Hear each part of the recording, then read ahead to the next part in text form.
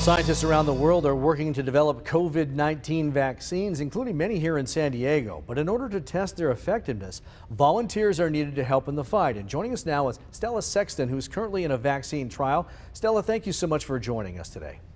Hi, Phil. Hello from Lancaster County. Good to see you. Now, this is in Pennsylvania. You're participating in INOVIO's trial, of course, INOVIO based here in San Diego. Tell us why you got involved. Well, like many people, I'm sure I was sitting at home in April and May and trying to help my kids through school, shopping for my grandparents who are in their 90s and unfortunately live in a retirement community where there have been COVID deaths.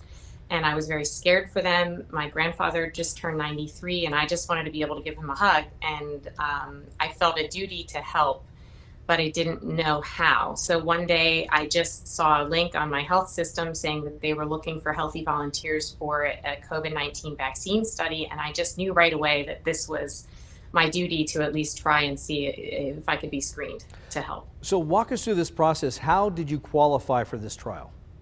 Well, it's a very thorough process, and that's what I want everybody to understand. They are extremely careful, and these researchers will exclude you for even the tiniest thing. So the first visit that you go through is really just going through, it's about an hour of just going through the informed consent. So you meet with the lead researcher, they talk about all of the possibilities of things that could happen, they make sure they explain it in plain language, and then you sign everything that goes along with that. So you really understand. The second visit is an extremely thorough physical, probably the most thorough I've ever had. And again, they're just looking for anything that would disqualify you because they want you to be perfectly healthy before they put that vaccine that they're testing into you. So then it's actually the third visit where you go back, assuming you've cleared all those other things. And there's a picture right there that I was vaccinated for the first time. So that was on June 8th. Mm-hmm.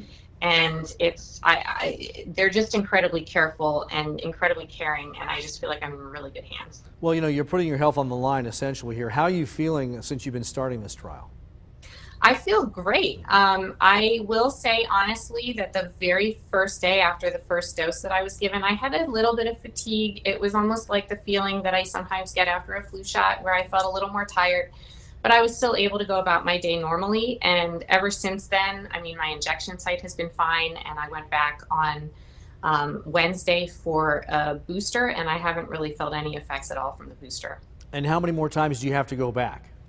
So from here on out, it's just blood draws. They want to study my antibodies and see if I'm, making antibodies, which fingers crossed I am. I won't know if it works for me until they publish the results in a scientific journal. So I have to continue to social distance and do everything else, but I do go back about 6 more times, I think, over the course of the next year, so they can continue taking blood and seeing if I'm continuing to make antibodies. There are some critics out there. How are you responding to them? Well, I have to say, everybody's really been extremely kind. I'm sure there are a lot of vaccine critics out there, but they haven't run into me yet. I created an Instagram to document my journey. It's at Stella Vaccinates, and everybody on there has just been extremely kind. And I just, again, have to say that if everyone could see what I've seen in terms of how careful these university researchers are who run these trials on behalf of the pharmaceutical companies and how objective they are and how they really put our safety first. They're not in it for profit. They don't get paid more if it's successful or not successful. They just really care about us, and they care about ending the pandemic. Very quickly, how can others get involved? Well, obviously, from what I understand, all around the country, they're going to be different companies are going to be trying their vaccines starting in July and August. So the best thing to do is go to clinicaltrials.gov. and you can search your local area and see what COVID-19 trials are in your area. All right, Stella Sexton, we really wish you the best of luck with all this. Can't wait to see how it turns out. And again, thank you for joining us. And as she mentioned, to look for a trial that may be enrolling in our area, all you have to do is go to clinicaltrials.gov.